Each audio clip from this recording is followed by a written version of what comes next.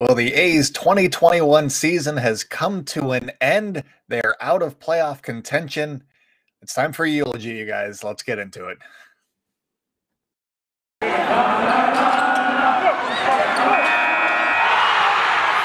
are Locked On A's, your daily Oakland A's podcast. Part of the Locked On Podcast Network, your team every day.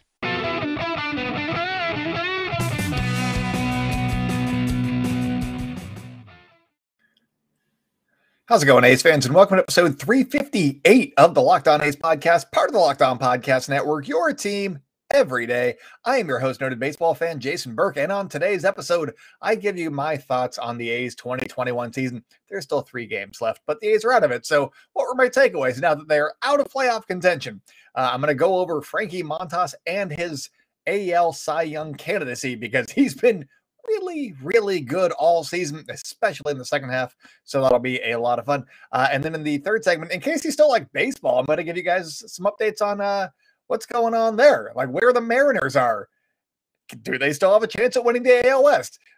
By me saying that is a question, that means yes, they do. They do. What needs to happen for them to win the AL West? That would be shocking. That's now what I'm rooting for, I think. I know that we should probably dislike the Mariners after losing 12 straight to them and, them basically single-handedly eliminating the A's from playoff contention over the last couple of weeks. But, they're still the Mariners, and they haven't made the playoffs in 20 years. So if they somehow shocked the world, I wouldn't be that mad. And also, it wouldn't be the Astros. So that's something. Yeah.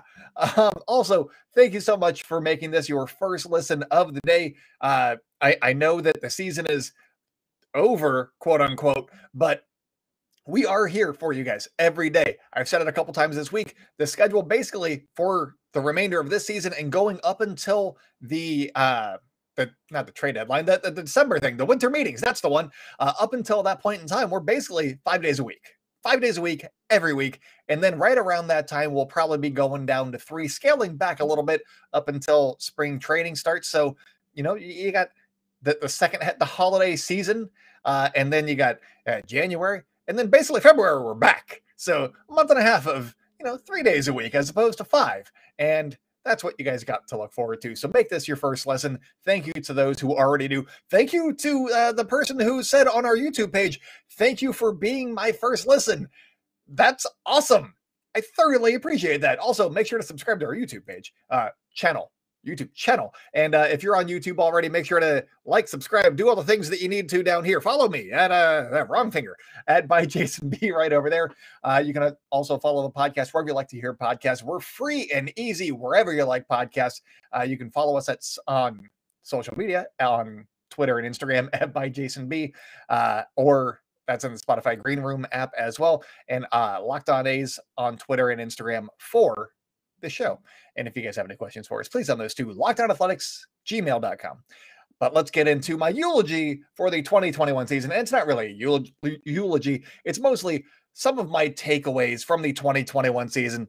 And I want to get these right. So I got a bunch of bullet points. I'm going to read through some of them. So if you're watching, I apologize. Eye contact, it's going to be terrible. But know that I still see you. I still hear you. For those that are listening, just forget the last 5 seconds. So obviously, it's a disappointing end for the A's in 2021.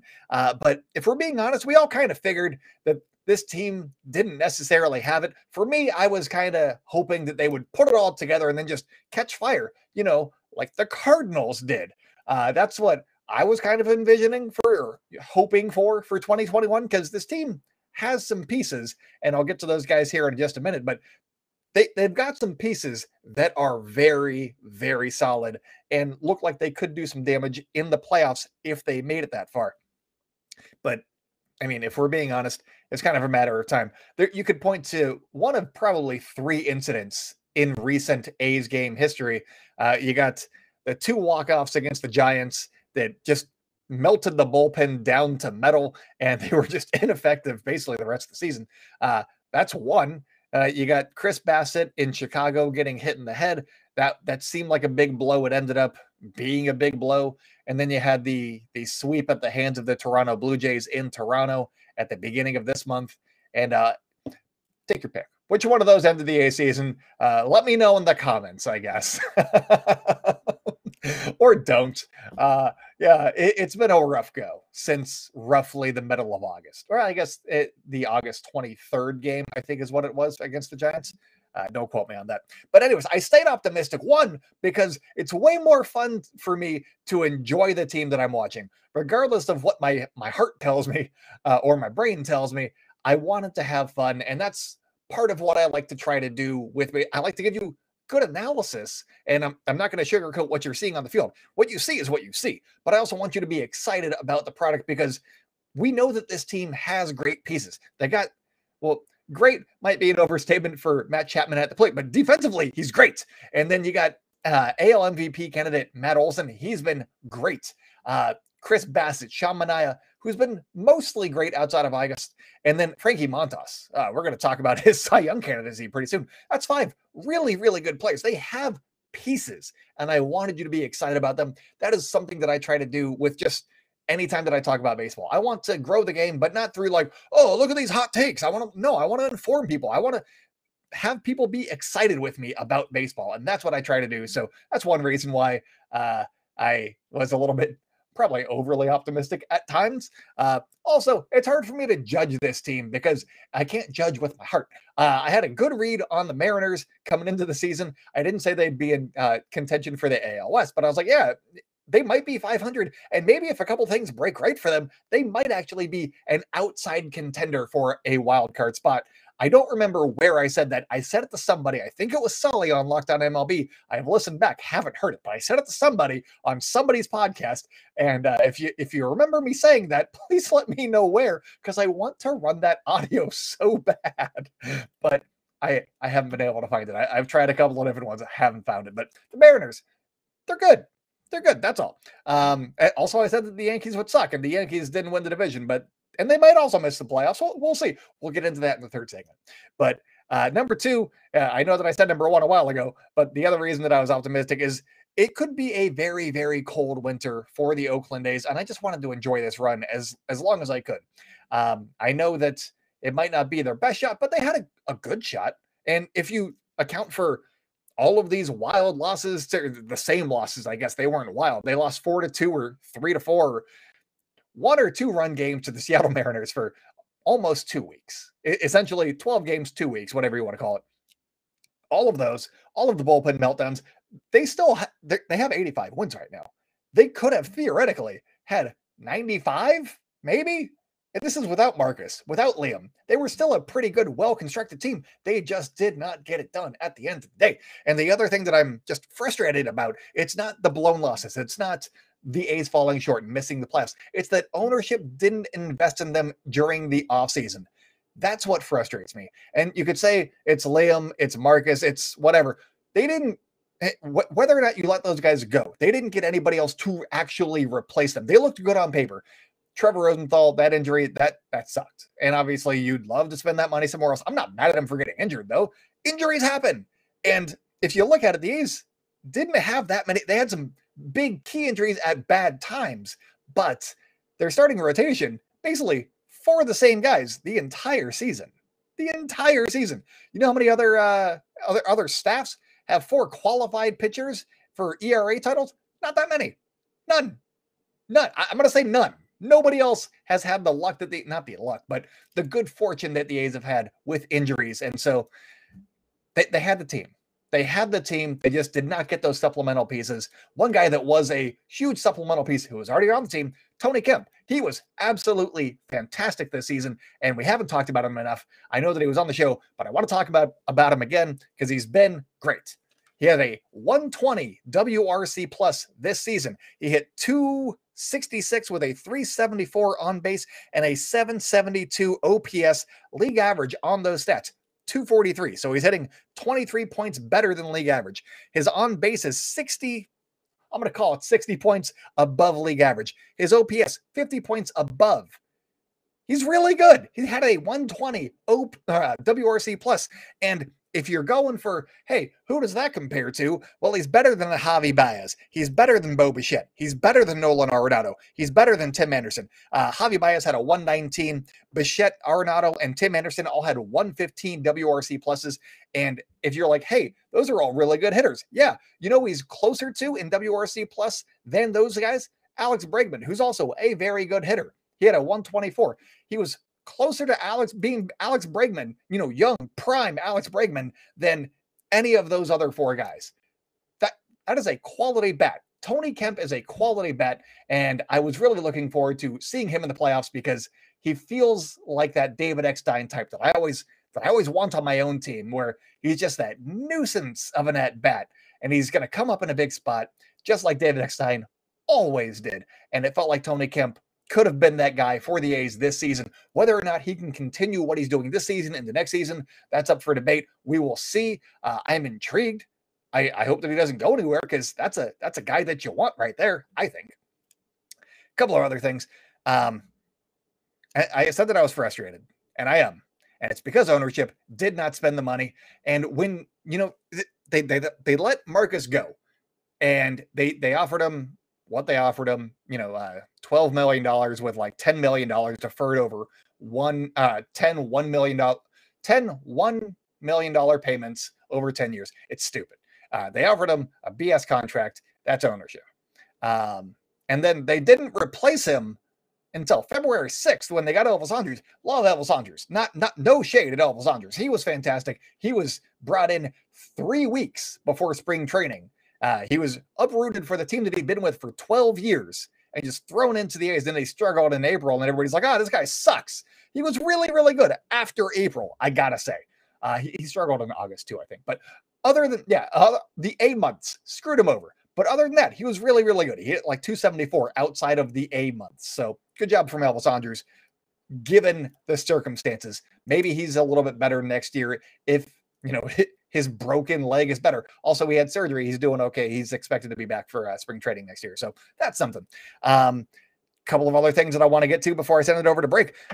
Chris Bassitt and Frankie Montas took huge steps into proving just how great they are on the mound. And Sean Manaea, outside of August, he was also on that same path. He had a really, really rough August. He had almost a 9 ERA in August. So that really set him back a little bit. But other than that 1 month, he was absolutely fantastic, just like Frankie Montas and just like Chris Bassitt. Lou Trevino had a few bad weeks. He had a really, really bad few weeks, but it was nice to see the good Lou Trevino return. His overall stats aren't going to be great because of those really, really bad few weeks where he couldn't get 3 outs to save his life. But overall, he had a pretty good season, and maybe you can avoid that later on. I don't know if you want to bank on him being the closer next year, but he could be a dependable 7th or 8th inning guy next year if the A's are going to be competitive. And I'm also curious how much 2020, the shortened 2020 season, played into some of the pitchers struggling at times, especially the entirety of the bullpen, with Lou Trevino and everybody. And then also Sean Manaea in August and James Caprillion struggling down the stretch and needing to be removed from the starting rotation. They just hadn't pitched this much. That's why I think, but that's me. Those are my takeaways. That's my eulogy of the 2021 season. Coming up, I'm going to be talking about Frankie Montas's Cy Young candidacy because he's got some stats, you guys, and I am very excited to share them with you. So stay locked in with Locked On A's, and I will be right back. Hey, A's fans, this is Jason Burke with an incredible app everyone who buys gas needs to know about, and that is Get Upside. My listeners are making up to 25 cents for every gallon of gas every time they fill up. Just download the free Get Upside app in the App Store or Google Play right now. Use promo code BASEBALL and get up to 25 bonus cents per gallon on your first fill up. That is up to 50 cents cash back. Don't pay full price at the pump anymore. Get cash back using Get Upside. Just download the app for free and use promo code BASEBALL to get up to 50 cents a gallon cash back on your first tank. Some people who drive a lot are making as much as $200 or $300 a month in cash back, and there's no catch. The cash gets added right into your account. You can just cash out at any time to your bank account, PayPal, or an e-gift card for Amazon and other great brands. Just download the free Get Upside app and use promo code BASEBALL to get 50 cents a gallon cash back on your first tank. That is code BASEBALL. And so with that, I'm going to take a sip.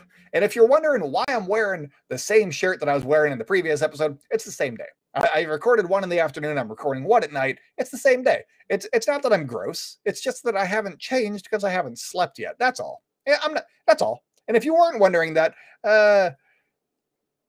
dang it.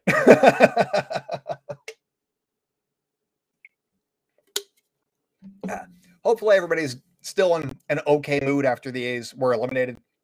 I know that it's been a rough year. Just lots of bad news all the way around. And I am interested to see if any of the players talk about how much the relocation stuff affected them, if at all. I don't know if it's going to be this offseason or when they end up on other teams, whenever that is, or when they retire, because they're going to be A's forever. At some point, I would like to know. That's all. And I don't know what the timeline is for that, but I'll be keeping my ears open. Anyways, let's get back into the show. Forgot what the intro was. All right. Welcome back to the Locked On A's podcast. If you guys are enjoying the show, make sure to hit subscribe wherever you like to hear podcasts. Follow our YouTube channel on YouTube at Locked On A's. Make sure to subscribe to the YouTube channel. Follow me at @ByJasonB. Wrong side. Always on the wrong side. Follow me at @ByJasonB on Twitter and at the Spotify Green Room app. I'll be going live on Sunday. I believe I said 2:30 before. Forgot. Games start at 12. So I can actually go live at the beginning of the game at 12 o'clock noon. So that'll be when I go live on Spotify Green Room. Also, make sure to follow the podcast wherever you like hearing podcasts. Follow us on social media at Locked On A's on Twitter and Instagram. I'm at @ByJasonB on Twitter and at the Spotify Green Room app. I already said that one, but it's part of the routine. So here we are. Also, again, thank you for making us your first listen of the day. You can follow us wherever you need to hear this each and every day. I went over the schedule before, but just in case you were zoned out. I know that I zone out when I was like on the bus or it got too loud or something. We're going to be doing 5 days a week, probably through the winter meetings. And then from then on, roughly 3 days a week until spring training starts up again. So this is your place to be for A's news each and every day. I will probably go into a little bit more detail on Frankie Montas at a future date. But for right now, let's go over his stats and why he should be considered one of the top three. I'll say top three AL Cy Young candidates. Last night's game, he went 6 innings pitched, gave up 4 hits, 2 runs, 0 earned runs because the defense was great. Again, he gave up 1 walk and struck out 7. He finishes the season, most likely, unless he makes a weird start for some reason, with a 3.37 ERA. That is 15th among qualified starters in all of baseball. There's a lot of really good starting pitchers in the National League. You get your Corbin Burnses, you got your Brandon Woodruffs, you got pitchers that are also not on the Brewers who were really, really good. And to be qualified, you have to have a certain number of innings. It's like 160 innings or something like that. So anybody who pitched above 160 innings and has a better ERA than that, they're pretty good pitchers. I'll say that. They're good. And he is 15th in baseball among qualified pitchers. So he had a full season and he had a really good ERA. He's really, really good. That's my point. He is also 3rd in the American League in ERA. So all of a sudden, just that one stat right there, you're like, hey, in the conversation for AL MVP right there. ERA 3rd in the AL. That's the case right there. He also has 187 innings pitched. That is 2nd in the American League. So he also has a bunch of innings. There's a couple of guys that could probably catch him if they have another start. Haven't looked at their, probables or anything like that, but he might be pushed down to 3rd or 4th. We'll see. He also had 207 strikeouts this season. That is the 2nd most in Oakland A's history. And that is also 4th in the American League this season, but 2nd most in Oakland A's history and the most since Vida Blue had 301 strikeouts in 1971. Vida Blue that season won the Cy Young and the MVP award because he was so damn good. I don't know that Frankie Montas is going to be winning the Cy Young and the MVP, but he could be in the running. I don't think that he's going to win the Cy Young. I think that he's going to be top 3. And these stats are so good. Post All-Star break, this is where I think he can make his biggest case. Post All-Star break, 14 starts. He went 5-2, which is, if you saw last night's game, that should have been a win, but the defense wasn't that nice to him. Last week, same exact thing happened. He should have gotten a win. Bullpen blew it. He should have at least a couple of more wins. Just in recent memory, he should have been 7-2. But that's not his fault. He can't do anything about that. That's why wins are stupid. But he went 5-2, 2.17 ERA in 87 innings pitched. He had 102 strikeouts, and his whip, his walks and hits divided by innings pitched, 1.03. He was really, really good the second half. And we finally saw the Frankie Montas that we've seen flashes of, but we saw it for the entirety of the season. He was healthy the entire year. He didn't get suspended. He didn't get hurt. He was on the mound, on the bump every 5th day. He was absolutely electric, and everything that I've been hoping for when I draft him in fantasy baseball each and every year. This is the Frankie Montas that I've been hoping for, and I'm going to be fascinated to see what he changed. Maybe I'll have to do a deep dive into his pitch arsenal and all that stuff. But coming into 2021, it was always, he'd have 2, 3, 4 good starts and then a big blow up start. And it was just like clockwork. He'd have that big blow up start every now and then. He did not have any of those in the second half. And actually, since June 21st, that was his last big blow up start, I would say. He gave up, a few runs to the Royals a couple weeks back. That was okay. He went like 3 2/3, gave up 4 runs. It's not really a blow up start. He didn't go deep, but it wasn't a blow up start. But that June 21st one, he went 5 2/3, gave up 9 hits, 8 earned runs. That's a blow up start to me. He had 3 of those this season. You take those out, he's a much better pitcher, obviously. He'd probably have like roughly a 2 ERA if you take those out with the totality of the season that he had, because he was that good all season long. And so basically since June 21st, he's been mostly 6 to 7 innings pitched. The majority of the time, 6 or 7 innings pitched. Never 8, a couple times 5, but 6 or 7, between 6 and 7, maybe 6 2/3, maybe 6 1/3, but between 6 and 7 innings pitched almost every start. There was a couple starts where he went a little bit shorter, but that's whatever. It's fine.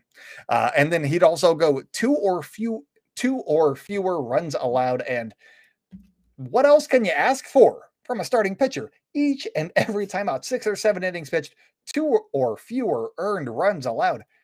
It's really, really good. That's the case right there. He kept the A's in longer than they deserved to be in the playoff hunt because he was so good each and every time out. They only won 5 of his starts. I mean, he only got the win in 5 of his starts, but it's not his fault by any means. And that's why sometimes these awards are a little bit stupid, because they're like, oh yeah, this guy, they pitched their way into the playoffs and blah, blah, blah. Well, yeah, but there was 3 other guys that had to face, 7th, 8th, and 9th. If those guys suck, then it's not Frankie Montas's fault, is it?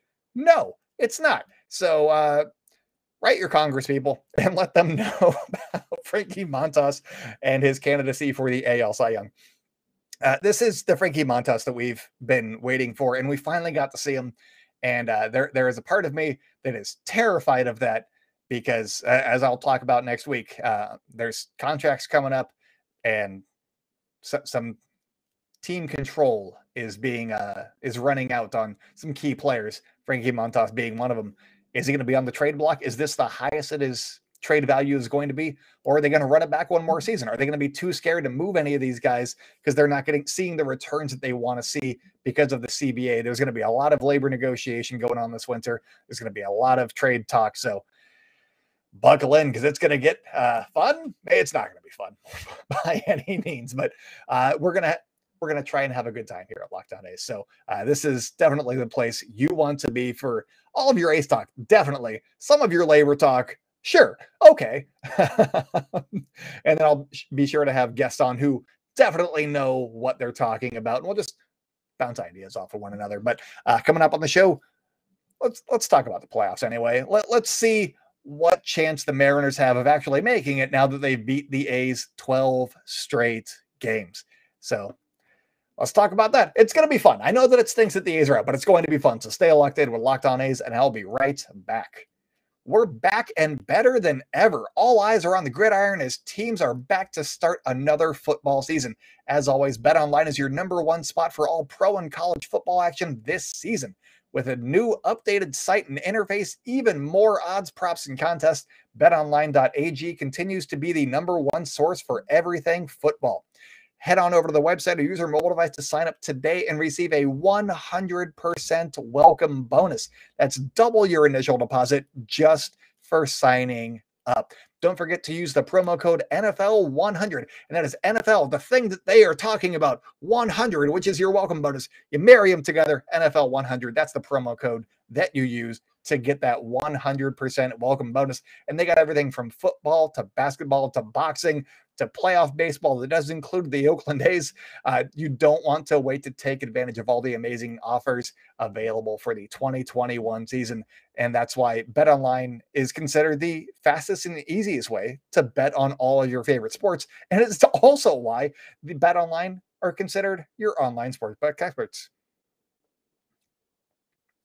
This episode is brought to you by Rock Auto. With the ever-increasing numbers of makes and models, it's now impossible for your local auto parts store to stock all of the parts that you need. Why endure often pointless or seemingly intimidating questioning and wait while the person behind the counter orders the parts on their computer, choosing the only brand their warehouse happens to carry? You have computers with access to rockauto.com at home and in your pocket. Save time and money when using Rock Auto. Why choose to spend 30 or 50 or 100% more on the same parts from a car dealership or chain store? It doesn't make sense to me. I don't like spending more money when I don't have to.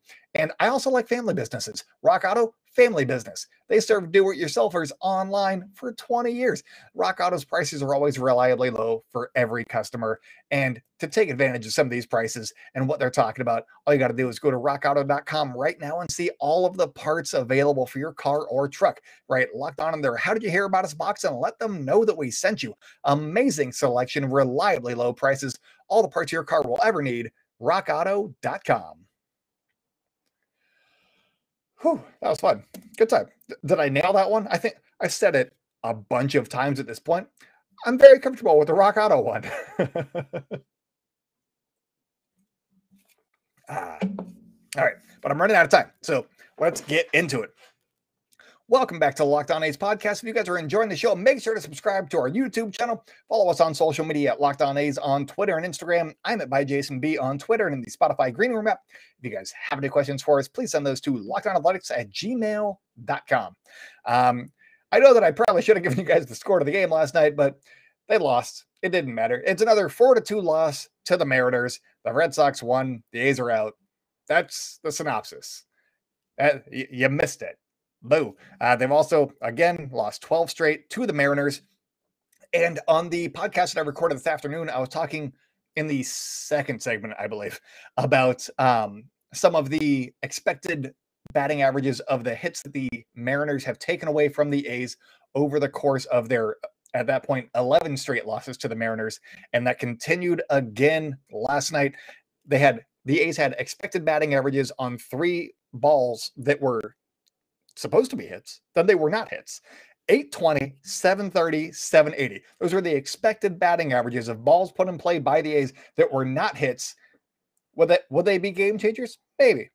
And that's kind of what the Mariners do. They are a savvy bunch of guys. And I'm probably going to dislike them a little bit more, but they're up and coming right now. And I think that they're adorable. So go Mariners. And I was hoping that the A's would win just this last game against the Mariners, get that monkey off their back, not lose 12 straight heading into next season when that can continue. That they didn't do that. So I have already circled on my imaginary calendar May 23rd through the 25th. That is the A's first series against the Seattle Mariners. We're coming for you. It's also in Seattle, so we would literally have to come for you and go on the road to Seattle. And hey, maybe that would be fun. It's around my birthday. I'll have a newborn by then. I'll have like a 5-month-old. I'm not going to Seattle. Sorry, guys. But I will watch it intently and hope that something good happens.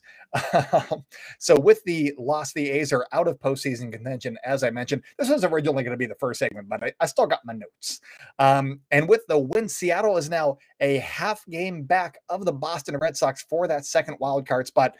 Rundown of the standings real quick. You got the New York Yankees. They still have that first wild card spot, but they only have a 1-game lead over the Boston Red Sox. Both of those teams have 4 games to play. The Seattle Mariners have 3 games to play, and Toronto and the Yankees have 1 more game left. That's on Thursday at 4 o'clock Pacific. So if you still like baseball, that would be a good one to watch, I would say. I think I don't know who's pitching. I'm going to say it's Barrios and Garrett Cole, and go wild. Or maybe I'll look it up as I'm still talking, and hopefully I can get you guys an answer. But so you got the Yankees and Mariners right there. Seattle's a half game back. Toronto is a full game back of Boston. So it could get really, really interesting, especially if Toronto beats the Yankees. Then we'd have a 4-way tie going into the final weekend. That would be amazing. I really hope Toronto wins today as you're listening to this. That would be just utterly fantastic. I almost said a swear too. It's Corey Kluber against Robbie Ray. I think Robbie Ray, the eventual Cy Young, you would think, has the advantage in that one, but Corey Kluber is also a savvy veteran, so we'll see what happens. Also, I wanted to point out Seattle, 3.5 games back of the Houston Astros right now, and guess how many games left they have to play? 3.5 games left to play, so there is still a chance with their elimination number at 1 in the AL West that the Seattle Mariners could be the overlords of the AL West, as I've been prognosticating for future seasons, but they could do it this season. For that to happen, Houston would have to lose to the Tampa Bay Rays today, Thursday, and the Rays just clinched the AL East. So are they going to be trying? I don't know. Do they want to try and keep the Houston Astros out of the playoffs? Maybe. So that would be interesting. So that would be the first thing that has to happen is Tampa Bay has to beat the Houston Astros. The Astros did not look good on Wednesday. They've lost 4 out of 5, I believe. And they had one big comeback win on Tuesday night to make that not 5 in a row. So they're not playing great baseball. That said, the other thing that would have to happen, well, 2 other things would have to happen, is the Seattle Mariners would have to sweep their series against the Los Angeles Angels. We've seen the Angels play. Shouldn't be that hard for them. And we've also seen the Mariners play. I think that the Mariners are like 1,000 games better than the Angels based on how they've played the A's. The other thing that would have to happen is the A's, who just got eliminated from the playoffs and may turn to some young guys, we'll see, I guess, on roster moves on Thursday and Friday. They would also have to sweep the Houston Astros. And I don't know that that's going to happen, especially if the Astros are going to kind of try to stick into the playoffs. But hey, stranger things have happened. That would be wild, and I kind of want to see it. It will also mean that the A's would win the season series against the Houston Astros. That would be great. So that is what's going on. And I know that seems very far-fetched right now. It's probably not going to happen. But if it does, if they do tie in the AL West at the end of Sunday's action, then there would be a tiebreaker game between the Seattle Mariners and the Houston Astros on Monday in Houston. I would love to see that. Mostly, I like extra baseball. And then, potentially, if there is a tiebreaker needed in the wild card, they'd have to play those too. So, yeah, it could get really crazy. And there could be a couple of avenues for the Seattle Mariners to take. I'd love to see them. Whether or not they make it to the ALDS, I would like them to have a home playoff-ish type game. Whether that's a wild card, whether they get the first wild card, which we'll see, or whatever happens, I would love to see that. That would be a lot of fun for me. I think I just figured out that they would not be a 4-way tie. Sorry. I think that they'd still be a half a game back. I don't know. I'm tired. I'm going to bed. That's all that I got for you guys. I think that they'd still be back because they're half a game back at Boston. Toronto would be tied with the Yankees. Yeah, Boston would move up. And yes. Okay. So it wouldn't be a 4-way tie, but it can happen by the end of the weekend. That is my overarching theme, I guess. Anyways, I'm done. I'm done with this podcast right now. Tomorrow, I believe, or I guess as you're listening to this today, I believe I'm talking to Jeff Carr and Ethan Smith of Locked On Pirates and Locked On Reds specifically, and we're just going to talk about some of the playoff teams and who we like and don't like. And I'm going to see. We haven't talked about this, but I'm going to see if we can draft our playoff teams, and then we just are left with 2 at the end of it, and we're like, hey, I guess those are who we're rooting for. Cool. I think that'd be fun, where we just take 2 teams, like they eliminate the Cardinals immediately because they're both in the Central, and they, I assume, don't like the Cardinals. I would eliminate the Astros, stuff like that, and then you're left with like the Brewers and Mariners. I don't know. It'd be fun. I think so. Make sure to tune in for that. I don't know if we're going to be able to do the draft, but I'm going to pitch it. I'm going to definitely pitch it, and we'll see how it goes. But that's all that I got for you guys today. Tomorrow, that's what will hopefully be happening. That is my plan right now for Friday's episode, is talking about playoff baseball, because it's going to start without the A's next week. So that's it. All right. Cool. Subscribe to the podcast, and thank you for listening to this one first on your day. If you're looking for a second listen, Locked On Bets, they are great at picking winners. Lee Sterling is the winning. He has golden hands, I assume, because he's always right. And then your boy Q adds a lot of the fun. They do great stuff. So if you want to make some money, go listen to Locked On Bets. And so until next time, go out and celebrate good times, Oakland, and I will talk at you tomorrow.